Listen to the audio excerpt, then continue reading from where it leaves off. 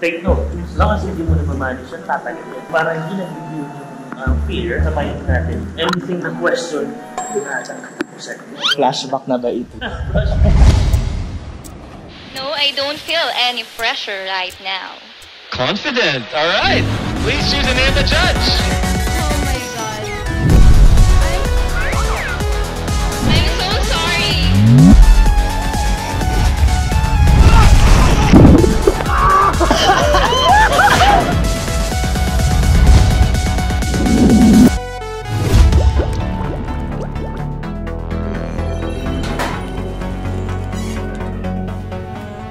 La, joke lang po. Mag-aaral lang nga pong lumangoy.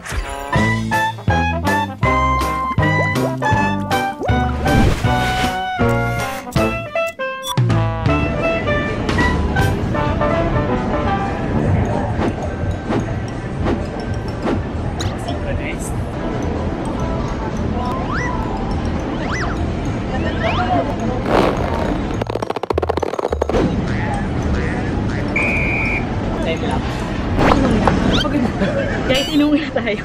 So, yun na yung isang session. Nag-enroll kami sa basic swimming class for adults ng Bert Lozada Swim School. Open daw yung program for 16 to 85 years old. Yung basic program teaches fundamental skills like floating, arm and leg action, and breathing in a stress-free, encouraging atmosphere. 10 sessions siya na 2 hours each, and yung kinuha naming sked ay MWF after ng work namin. 1, 2, 3, 4, 5, 6, 7, 8.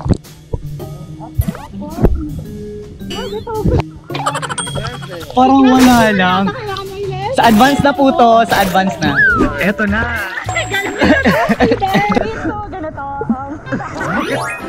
May recap. Arms up. Open yung hips. Air. Down. And down ng konti. Look at your tummy. 1, 2, 3, 4, 5, 6, 7, 8, 9, 10. Up. Wow. Ganda. Ganda niya. Okay, so that's the first float, dead man's float. Next is turtle float. So parang choices to kung paano ka malulunod. Final pose. Ginagamit natin to, kunwari, emergency sa dagat to preserve yung body. Okay, so una muna. Wait. So, ito. Down. Hindi ako confident. Hug your Oh my God. angel or back foot. First, hold sa gutter. That's it. Shoulders down, up. Lie down. Ayan, yun yun. Pwede ka matulog. Relax na agad eh. Nauna yung relax. Wait, tawakan yung kawakan mo na. Ang dami. Ang daming assistant. Community. Ayan, yan. Para sinasapian may mga walis ka sa stall niya. Pwede ka nang hindi pumasok sa Monday. Ito lang naman yung goal mo, di ba? Good. Shoulders down. God bless you. Slowly let go. Ready? Wait, ano ulit? So, lagi siyang mahihika eh. Lagi siyang mahihika. Nagahika pa nga ako. Hindi na papasokin sa Monday pag natuto na niyan. Ito, underwater yun. Medyo dapat mas mataas yun. Hold. 1, 2, 3, 4. Stop. Don't hesitate. Kaya mo yan. 7, 8, 9, and 10. Up. Uy, ang layo na. Pwede ka na ulit sa Siargao. Ito pala yung strat. Di naman tinuro yung tamang strat. Saka hanap ng ganito sa beach. Relax. 1, 2, 3, 4, 5, 6, 7, 8, 9, 10. Next, with two bubbles. So, hindi yung punon-punon na bubble. Diretsong blow na relax. Actually, dapat mabilis lang siya ganda. Masyadong relax. So, medyo nagmamadali din.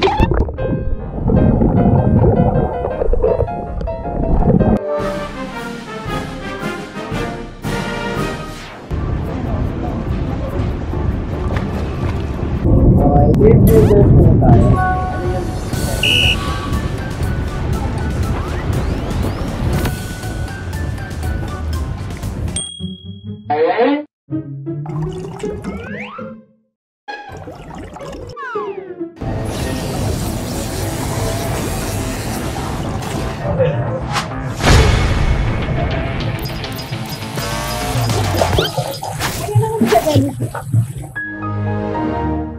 Oh, Bobby.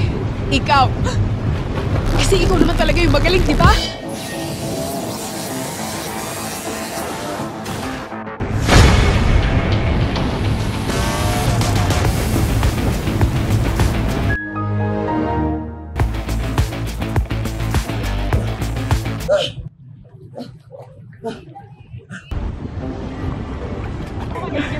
Sakit na likod ko, guys. So, just make sure na yung cardio keme nyo. Kung masasabi nyo sa legs. Nafe-feel niyo pa ba yung legs niyo? Guys, yung totoo talaga, nag-swimming lessons talaga kami. Hindi ko nag-release. So, hindi marirelease yung episode na to kung hindi tayo natuto.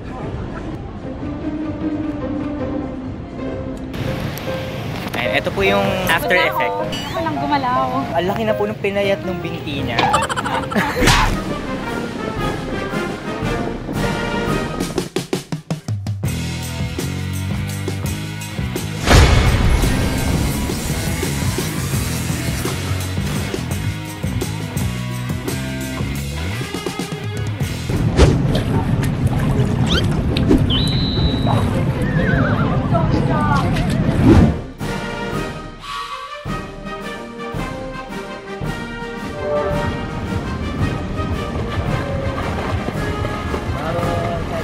Oh my God, pwede ng Olympics.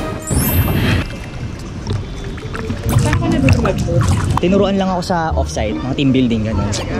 Nakinig ka? Kailangan ko makinig, kundi lulunurin nila ako. Ay, ito pala yung advanced eh. Akala ko absent si Muriel, pero may pumalit pala. Session ko na. So, ganito in-expect natin. Kunwari si Muriel, si John. Galing na ni Muriel. Yan po yung matutunan niya after 10 sessions.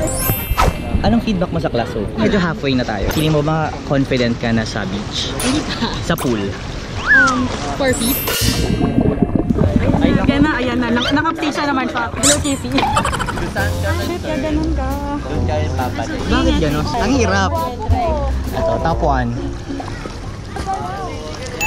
Ay, nakuha niya na first. Nakuha mo agad! Trader ka! Ano namang advice mo sa mga beginner na nag-swim? Huwag ka lang susuko. At di ka pinapaalis. Ikaw yung tag. Hindi, ikaw yung, alam mo, best dog paddler ka daw, sabi. Best dog paddler? Sabi sa akin, parang, ang karoy niyang dog paddler. Aso ba siya? Sa aso. Ikaw, ano ka? Budandi. Wow! Bayad niya talaga. Trash talk ka ba katapos ng lap eh?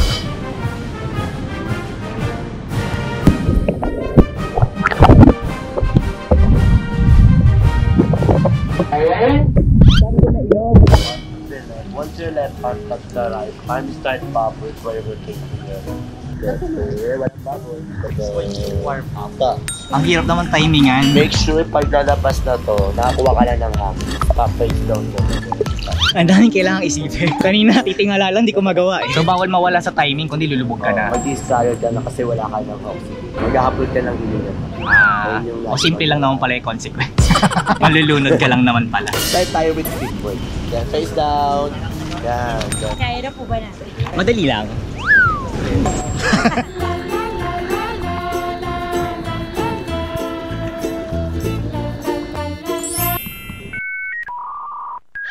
Parang ang simple na naman pag siya. Tinapos namin yung remaining days ng program practicing freestyle as well as yung ibang skills na naturo sa amin previously. Sobrang helpful yung teaching style kasi hindi siya intimidating and very encouraging. Yung pacing ng lessons depende sa current skill at comfortability niyo sa water. So personally, I prefer na ganitong small class lang. Hindi ko masasabing na master ko na yung freestyle dahil tuwing travel lang naman ako nakaka-swimming, so wala masyadong chance mag-practice after the lessons. Pero we can say na mas comfortable na kami sa water at mas may enjoy na namin yung mga future travel, lalo ngayong may actual skills na kami bukod sa pagpapanik.